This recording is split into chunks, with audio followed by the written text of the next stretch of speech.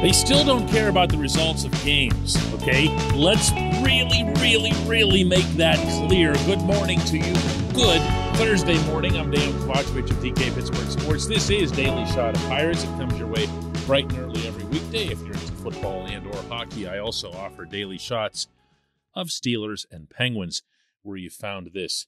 Cubs 14, I think it was. Pirates 5. I don't know. It was awful. And it was awful because of gross roster mismanagement.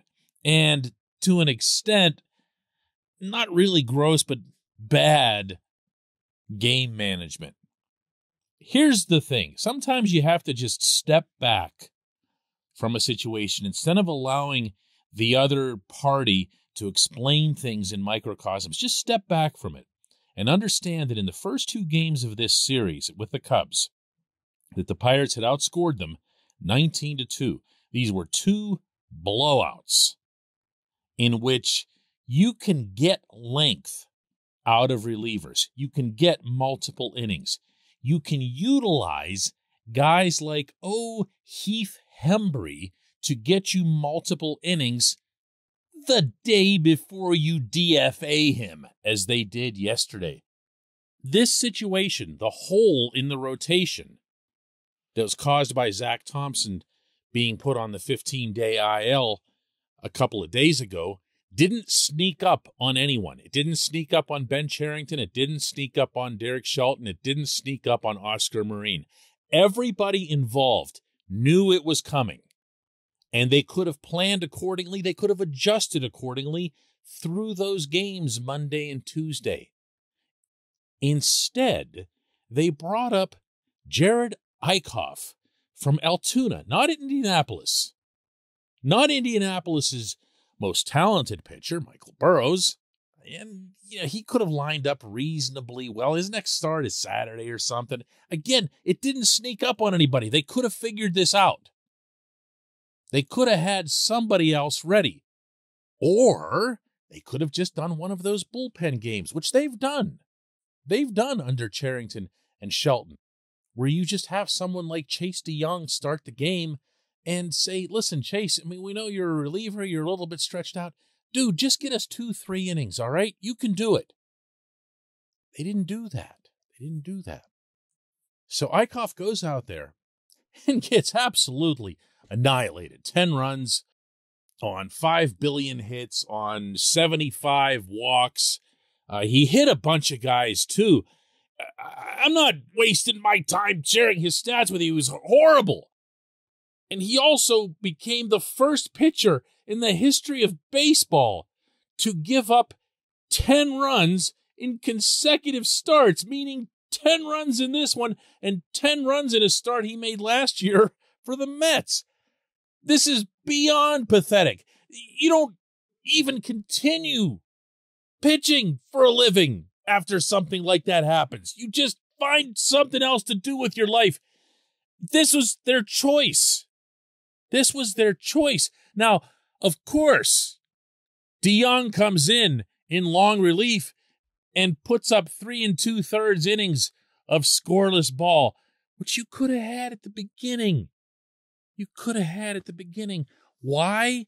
Because they're just completely comfortable throwing games away.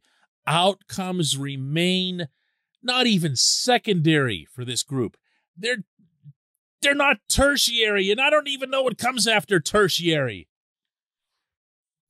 This portion of Daily Shot of Pirates is brought to you by our friends at North Shore Tavern. That's directly across Federal Street from PNC Park. It's home of Steak on a Stone, an eating experience, underscoring the word experience. The steak is brought to you partially cooked on an 800-degree stone, and you do the rest. It's a ton of fun, it's a great meal, and it's a baseball atmosphere like no other in Pittsburgh. North Shore Tavern, right across Federal Street from PNC Park. Shelton was asked after the game what went into the decision to go with Eichhoff. Yeah, I mean, we talked through it, and I think depending on where we're at, I mean, the fact that we're playing here, then we go to Tampa, and then we go to Washington. I mean, I think we're creative in any way. We thought in this situation it was best to probably call up a fresh arm. There it was. That's it.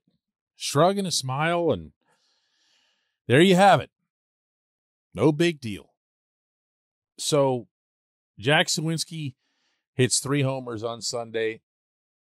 O'Neal Cruz and Bly Madras come up and somehow end up being equally good in those 2 blowouts of the Cubs, and the city and the fan base get all excited. The team itself, way more important than what anyone on the outside thinks. The team itself is getting excited. And, whatever. We don't care. We don't care. That's the message that's sent. And that has to be, though the players never talk about this, the message that's received. Things are starting to feel good. You heard, saw, and read the reactions from some of these players, the words of confidence. No, they don't expect to win them all. And that's not why I'm saying this. The Pirates could have lost this game under any number of circumstances, and it would have been no big deal, because these games and this record and everything else, they don't technically matter. It's not like they're contending for anything in 2022. But what you don't want to do is see your players rise up, see them start coming together and say, you know what?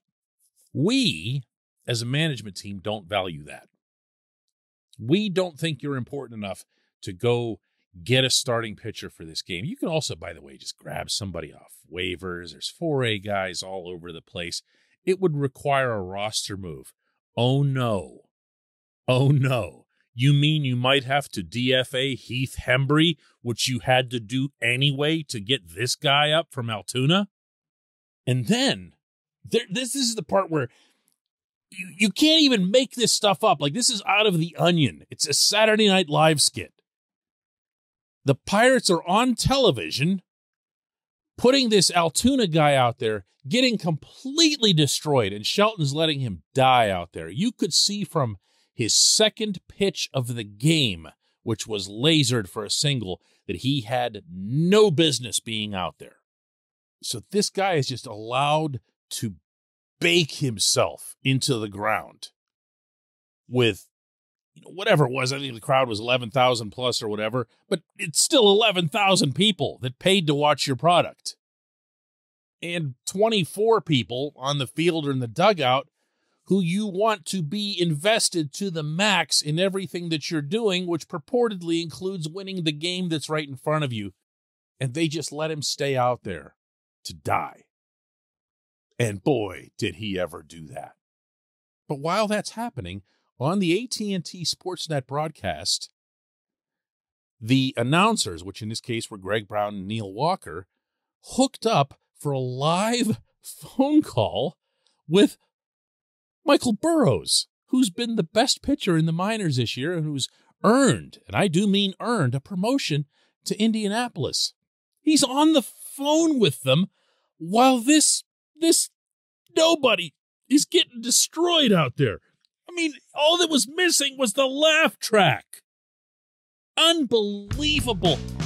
For 3 days, you get to think everything is really getting up there, and then you realize, wow, the people who run the team still don't care about what's happening right in front of their eyes. When we come back, just one question.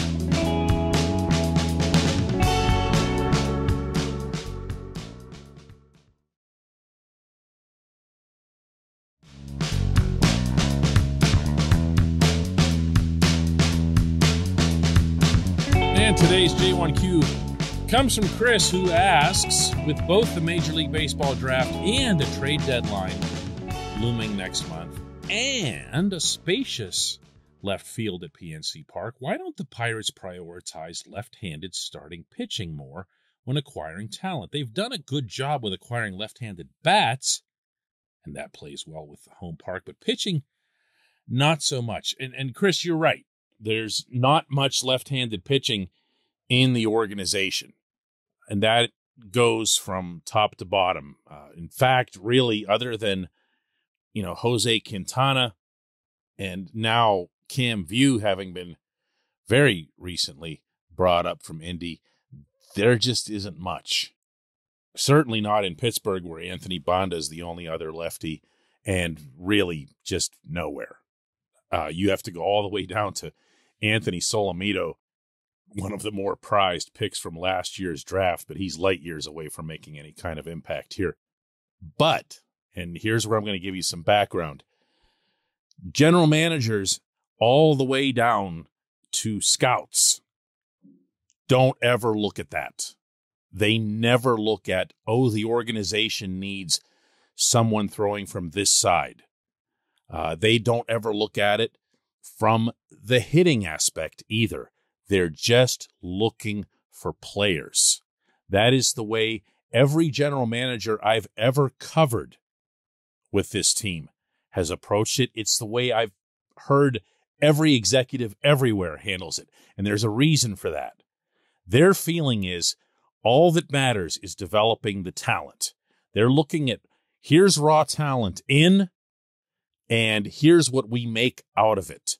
Who are the players that give us the best chance? Who are the young, raw, undeveloped products who give us the best chance of molding them into something significant at the major league level? Now, why is it not a concern? Simple. As any GM will tell you, and Ben Cherington absolutely falls into this category, you can adjust whatever is needed at the top level when the time comes. If you've got a ton of right-handed pitching, for example, and you're missing a lefty, go get a lefty, meaning trade one of your righties for a lefty or just sign one out of free agency. It tends to even itself out over the course of time.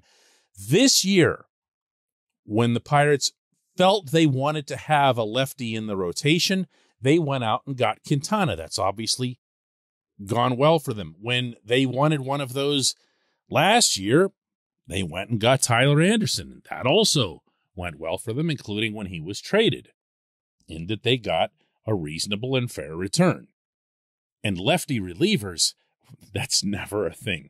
There are tons and tons of those available every winter, and they don't cost very much. The same principle, by the way, applies way more than you might think to all positions. Yes, there's a certain percentage of pitchers versus hitters that a GM will hope to get in a draft. But if they end up with a draft, and I can't remember off the top of my head, there was a team, it might be Anaheim. It might be the Angels that did this, where they drafted like 5 million pitchers in a single class. And again, a lot of questions came like yours, I'm sure, over on the West Coast of like, what are you doing here? What about hitters? We need hitters. We need this. We need that. And the Angels, of course, have been short of pitching like ever since Mike Trout arrived. But it doesn't matter.